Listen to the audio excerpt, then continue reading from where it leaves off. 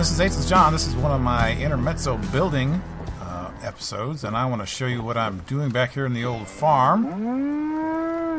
This is the Taffington Boathouse, and you will see I've got lighting up to keep my corn nice and warm.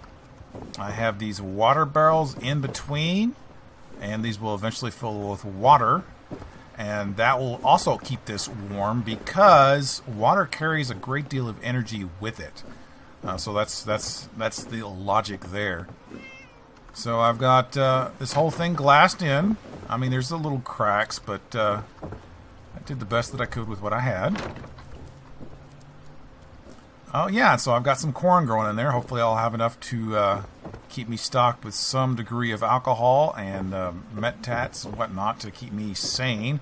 The last time I checked, my insanity was at level 10, and it doesn't start being a problem until in the negative. So it's all good. Seems to be growing well.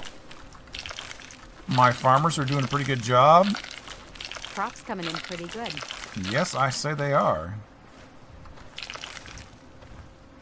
Let's check out the old environment. Some resource water, signed. Ah, there's a new settler. And let's check and make sure all this is good. Let's go back here and make sure the corn is good. I've got two settlers not doing anything, so I need to fix that.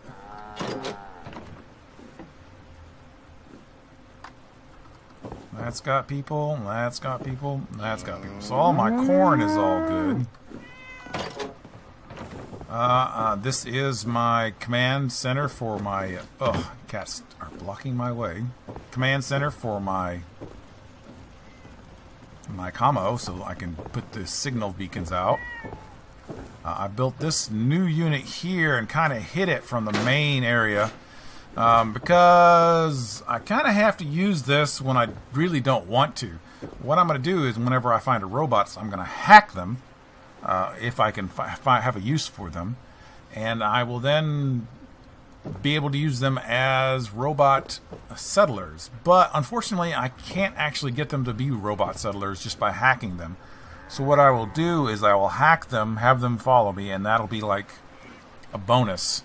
And then I will come back here immediately, turn that robot off, come back here immediately, make a duplicate generic factory default robot here, which is going to be expensive in parts and bits, but I think I can do it because I'm not going to get that many robots. And then go back to wherever that robot was picked up, and then go forward from there. I'll probably pick up a robot, make it here, go back to where I dropped the other robot off, and then make it from there to the nearest settlement where I can assign that robot quickly and easily as a transportation unit. So there's my greenhouse, so that's pretty cool. I've got two new people, so I don't know what I want to do with that. Let's create some more stations. Store. Can I build a store? I think I can. Local leader 2. No, I don't have local leader 2. So let's get that next. It'll be a while. I'm just got 3 points in robotics. So no, I don't want crafting. I want... Yeah. Resource stations. Botanists. Plavolides, floral, I don't know what that is. I don't ever have a need. I kind of want to make another brewmaster, but I am actually doing well enough with the brew that I have a lot of ammo and some alcohol just laying around. So I'm pretty sure I'll be okay with that. Provides leather and bones and food. Ballistics ammunition. So it kind of provides just generic random ammunition. Ballistic. Fish quality. Okay. Wood or fertilizer. Concrete or ceramic. Ooh, I need a blowtorch. Steel or aluminum. Okay. And I think I have a thing that would allow me to make a blowtorch. Under... Let me see if I can find it. Resources.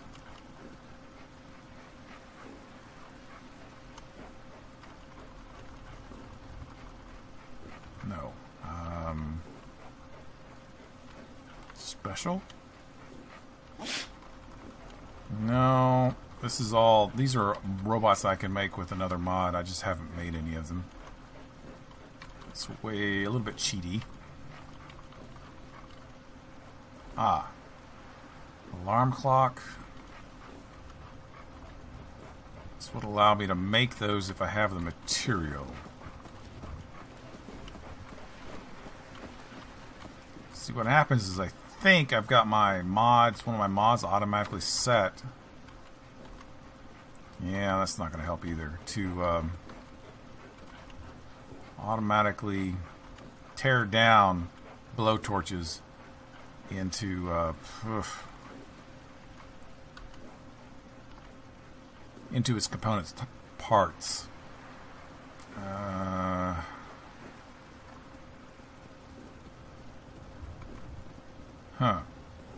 This finds nuclear waste. Okay.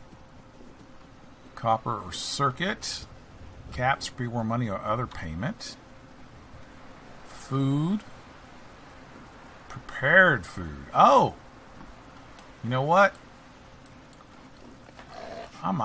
That would be cool. That way I wouldn't have to worry so much about making my own radiated food. I can assign somebody here and they can go about and create non-radioactive recipes for me. That's awesome. Always extra screw left. Mail service. Huh. Okay, so I've got the stuff to make the blowtorch, so we'll not waste time looking for it. We'll just magically create it off screen. And there we go. Provides steel and aluminum. I hope it provides mostly aluminum. Alright, now I gotta go find my two inactive settlers and assign them to this.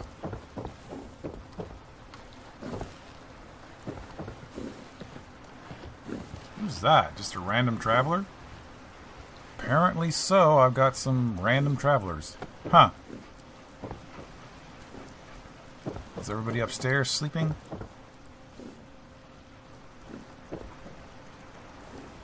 Alright. That's assigned to something. Assign them to cooking. Got too many pets. They're always in the way. And they're not even... Well, cats are always in the way, too. Alright. Got it. Alright, I got one more.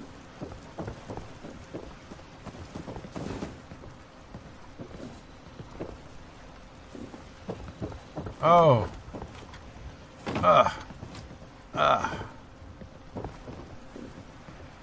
They're assigned. They're assigned. They're assigned. They are not.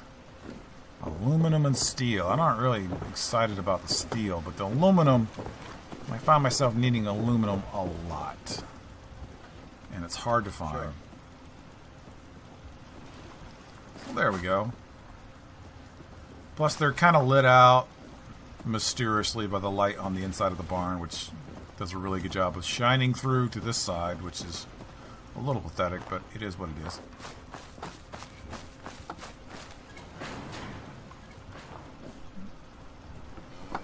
Alright, dog meat. My actual companion dog keeps getting hurt or something.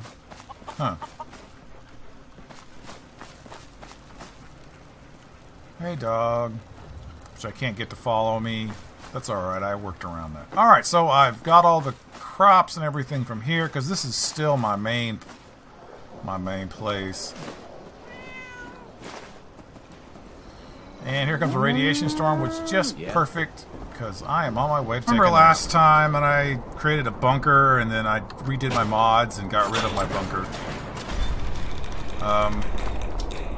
But if you look here, I'm getting constant rads. It's bugged out when I went to bed. There was about to be a radiation storm. And I am getting rads every click. So I just dropped the bunker there. I reinstalled the mod now that I've got my menus fixed for my building. For some reason it was all messed up. I had uninstalled a lot of that stuff. So I reinstalled the bunker, go back down in here. Yay, I'm not getting radiation.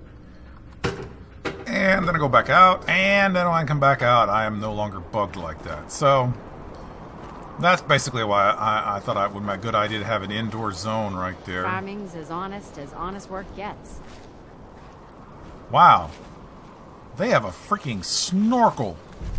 That is unbelievably cool. Anyway, so I got a little bit of radiation before I figured out what was going on, but alright, I am... It's about 9:13 a.m. So what I'm probably going to do is I'm probably going to sleep and get set for the next adventurer episode. I have set up all this. Actually, I'm going to move this back.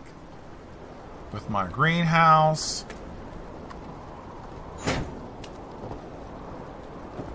My lights. I'll take you up on the roof real quick. I didn't show you the roof. There's that. Okay, now that I can build steps, I built these steps here. Of course, those two new stations. And these go up to the roof, so I can get up access to here.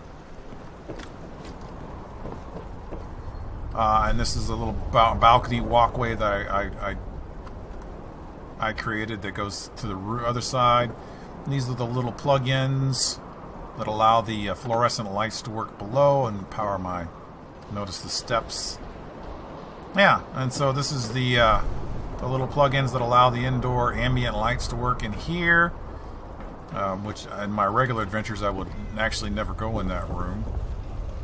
My defensive areas. So yeah, that's my setup. Glad you could come look at it. Now I think I'm gonna go take a quick nap, wake up in the morning, and do some more adventuring. Actually, before I do that, I want to go look real quick and see if my barrels are getting any water in them.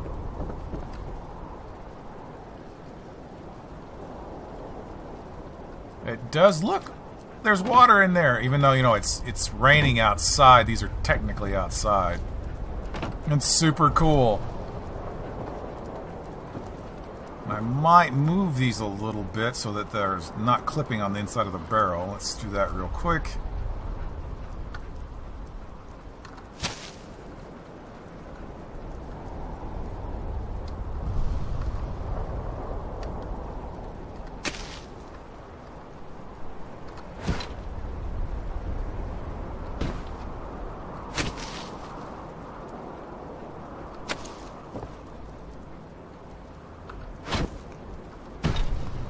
See, did moving them empty them out? Nope, they've still got water in them.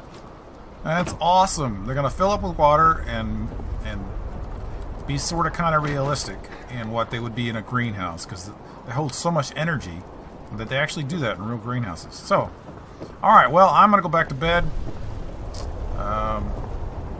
Let's check my sanity real quick. I was wondering, the command is player.getAVAsanity, not question mark. One of my viewers told me about this. Thank you very much. And my sanity is still 10. So I am fairly good. I'm going to take a drug real quick because I made some buff things just so I wouldn't get addicted to mentats. This is -2. This is +1. And I'll drink some water.